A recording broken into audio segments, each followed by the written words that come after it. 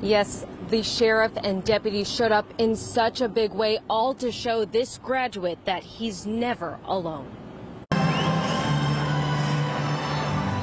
Here at Energy, this is a very special day because we get to honor and pay tribute to a wonderful young man that we've seen grow up. Harris County Sheriff Ed Gonzalez and deputies at Pasadena ISD's Dobie High School graduation to cheer on the son of a beloved hero, Deputy Jesse Valdez III, who died after a tragic car crash in 2014. He's not forgotten. Wednesday, we wanted to make sure that we could be here to stand in the gap on behalf of Deputy Valdez, the late Deputy Valdez, and honor his family, honor his name. To support Deputy Valdez's son, Jesse, who was 10 then.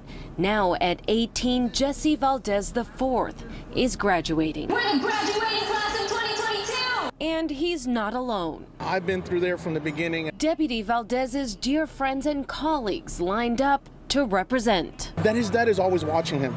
That his dad is his angel, his guardian angel. Honestly, I didn't think I was gonna make it, but I just kept pushing on, and here I am today. And when this moment happened, it makes me feel happy because I know I got people to back me up in life. I know I got people to support me every day. This now graduate couldn't help but feel his hero's love. My dad, shoot, he's here with me right now. He's probably standing next to me telling me I'm doing a good job.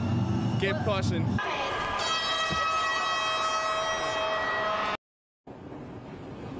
A celebration, and you bet those deputies were beaming with pride. Congratulations to all of the graduates.